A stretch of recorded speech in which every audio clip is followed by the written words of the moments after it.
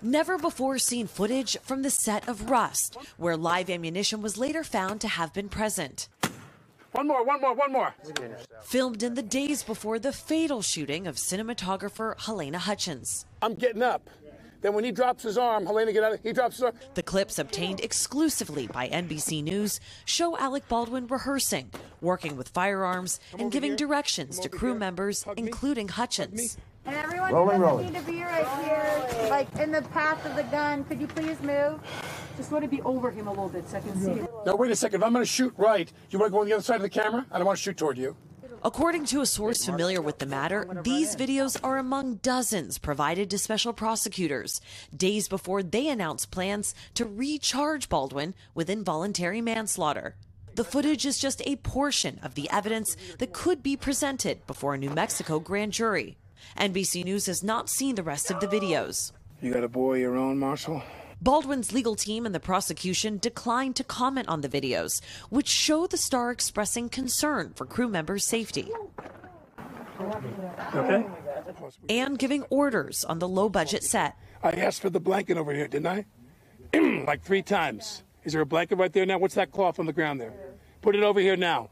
A source familiar with the matter telling NBC News that prosecutors believe Baldwin is arrogant, hoping a trial would humble the actor, and were frustrated with his public comments on the matter. I feel that someone is responsible for what happened, and I can't say who that is, but I know it's not me. This morning, a rare look behind the scenes of the troubled production and the actions of its leading man. The grand jury was originally scheduled to be called today, but sources tell NBC News that the judge wanted more time to review the materials in the case. Now, it is expected to begin before the start of Hannah Gutierrez-Reed's trial in February.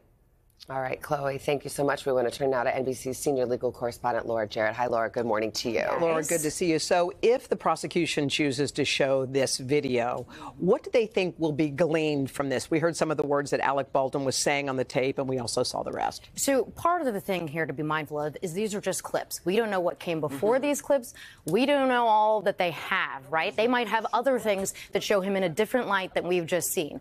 But at least in that clip, when he says to the camera, I don't want to shoot you, that's a pretty powerful statement, I think, for the defense. And if they're showing the full picture to the grand jury, we don't know yet how they'll deal with that. But to say that, you can just hear the defense in opening statements saying, ladies and gentlemen of the jury, does that sound like somebody who's reckless? Does that sound like somebody who doesn't care about safety on set? I don't think so. Laura, do the prosecutors actually have to show this evidence to the grand jury? Generally, you do have to show anything that could negate guilt, what's known as exculpatory evidence. Now, again, the presentation is completely within the prosecutor's hands. They're the ones who decide what the grand jury hears and sees. But if they don't show this video and the defense later finds out about it, then they can try to move to dismiss, to say you didn't show the full picture. Well, let's just take a step back, because what a wild road this has been. I mean, Alec Baldwin was initially charged. Then the charges were dropped. There were other issues with the type of charges. I mean, it has been, to use a legal term, a hot mess. So how unusual would it be for someone to be charged, charges dropped, and then charges reinstated? The whole thing is highly unusual from top to bottom with this. I think the key is, what other evidence do they have? Because you can bring a case again. That's not unheard of, but you need to have something really powerful to now recharge him and do this all over again. It needs to be something pretty significant. And we still, guys, do not know how that live round got on set until Chloe, of course, reports it. All right. Our senior legal correspondent, Laura Jarrett. Thank you. By the way, you can find more on this case, and you can see that video as well from the set on NBCnews.com. Hey, thanks for watching. Don't miss the Today Show every weekday at 11 a.m. Eastern, 8 Pacific on our streaming channel, Today All Day. To watch, head to today.com/allday or click the link right here.